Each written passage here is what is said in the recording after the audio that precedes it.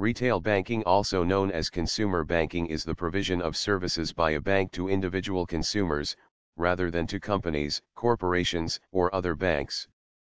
Services offered include savings and transactional accounts, mortgages, personal loans, debit cards, and credit cards. The term is generally used to distinguish these banking services from investment banking, commercial banking, or wholesale banking. It may also be used to refer to a division or department of a bank dealing with retail customers. In the US, the term commercial bank is used for a normal bank to distinguish it from an investment bank. Congress required that banks only engage in banking activities, whereas investment banks were limited to capital markets activities.